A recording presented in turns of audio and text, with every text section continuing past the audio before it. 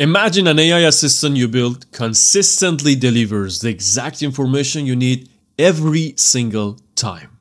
Sounds like a dream, right? But what if I tell you the key to unlocking that level of precision is not giving more data to your model or it's prompt engineering, but it's a smarter way to connect your data to your AI agent. Today I'm going to show you a game-changing technique that changes the accuracy of your RAG system, named hybrid RAG. As you can see in the system design, we have two different RAG systems here. One is the GraphRAG, which we are going to use NEO4J here, and one is the PineCone to store the vectors for the similarity search. The goal here is to retrieve related informations for each chunk that we already retrieved through the vector search in the PineCone using NEO4J, combine these information and return them to our agent. This definitely happened to many of you, that you have a huge amount of text and you cannot extract all the relationships and information and add them to the GraphRAG. But you know some part of that context is important, and you know a part of the relationships that should be created to give a more accurate response. So what you can do is to create a GraphRAG based on those parts of information that you know is important, and it's a critical information should be inside your agent response, and you embed the rest of the information and store them in the vector database. In this way, whenever agent search and retrieve the chunks using a specific ID or name or a property that you define, you find the related nodes to your chunks and you retrieve all the information together and return them to your agent. In this way, your agent never misses anything. But remember, the accuracy of hybrid RAG relies on the information that you store in your knowledge graph. If those information are accurate, then whatever that agent is returning would be satisfying and reliable. Now that you know how to build hybrid RAG, let's dive into the coding and build a simple project using PineCone and NEO4J. I already set up everything, all the environment variables and the configuration that I need, along with the data that I'm going to use. This is the data that I already used in my previous video named GraphRAG, and I create an entire knowledge graph and show you how to create a knowledge graph step by step. In this video, I'm not going to dive into how to create the node or add relationships to your nodes because I already covered them in my previous video. The scope of this video is mainly show you how to create a PineCone vector store and connect it to your NEO4J knowledge graph and retrieve the information together. First of all, I'm going to create two new folder here named ingest and retrieve. Inside our ingest folder, we have two different files, one for the NEO4J ingestion and one for PineCone. I write this PineCone ingest because I don't want to make conflict with the library of the PineCone because it has the same name, ingest. And inside our retrieve, we have NEO4J PineCone.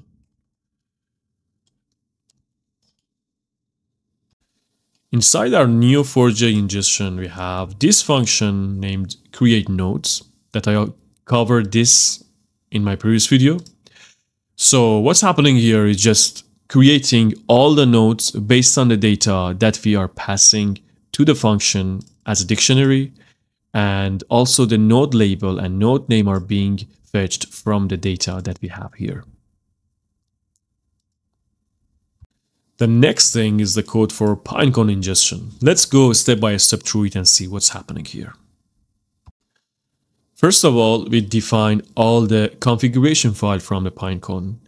I will put the link in the description so you will understand that how to create your own index. It's pretty easy and straightforward if you follow the PineCone documentation. Next, it's our function. This function has three inputs. It's the file names that we are going to pass the name of the file to the function and loop through them, and chunk size and overlap, which are the key metrics for chunking and inserting the data into the vector store. For chunking, I'm using recursive character text splitter from LangChain, and all the chunk size and overlap being passed to this function. Then we have our log system to show how many chunks inserted into the vector store, looping through the files.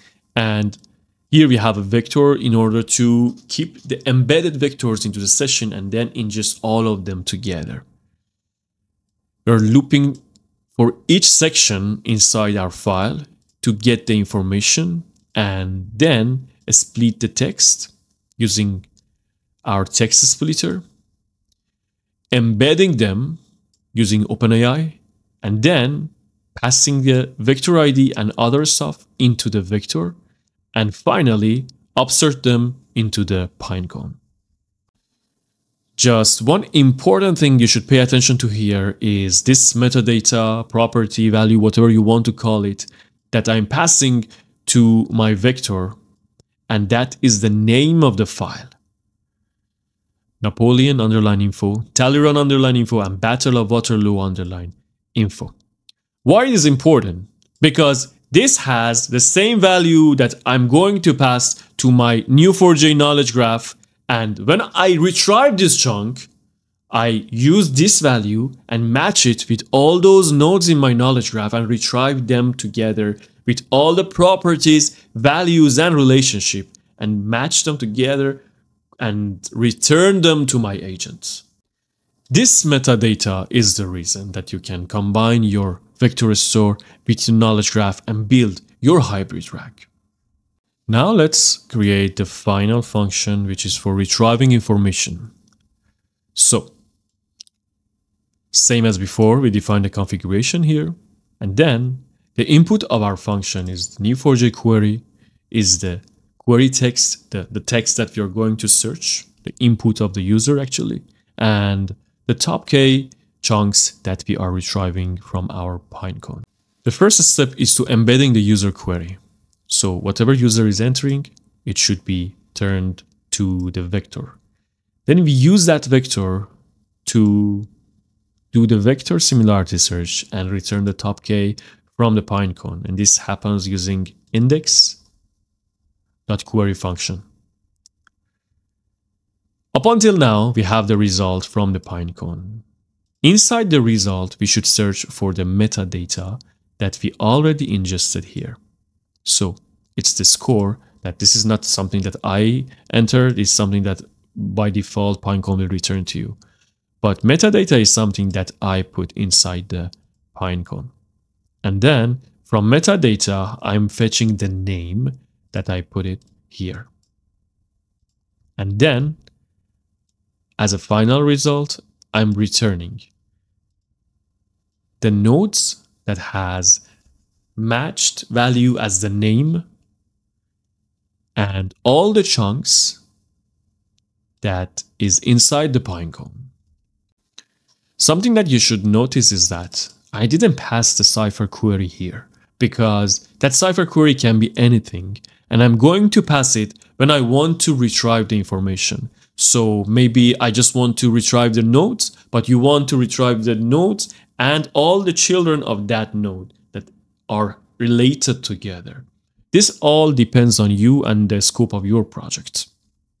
Now let's see how it works. First of all, I have all my imports and the graph. And then we should add our nodes. Create the node based on the files.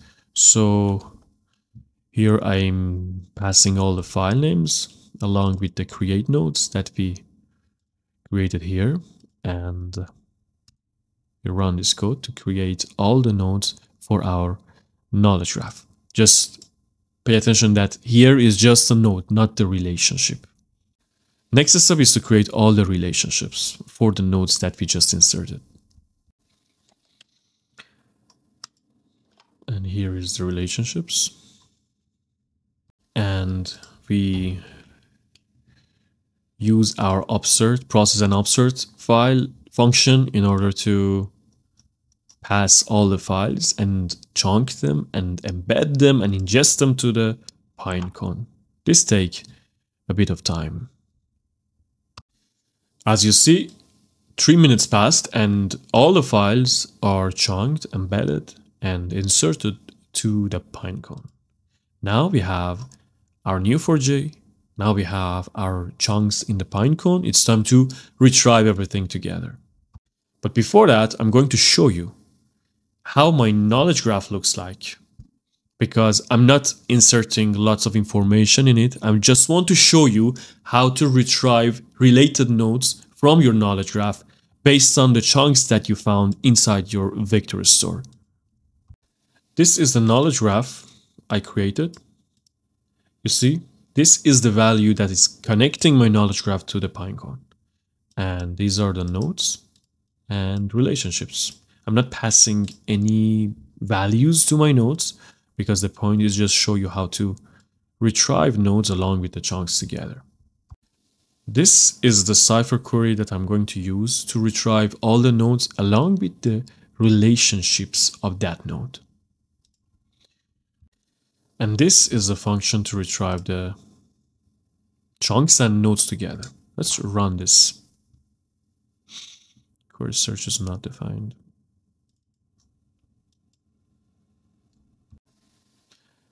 Okay, the problem is that I need to run this cell before this one.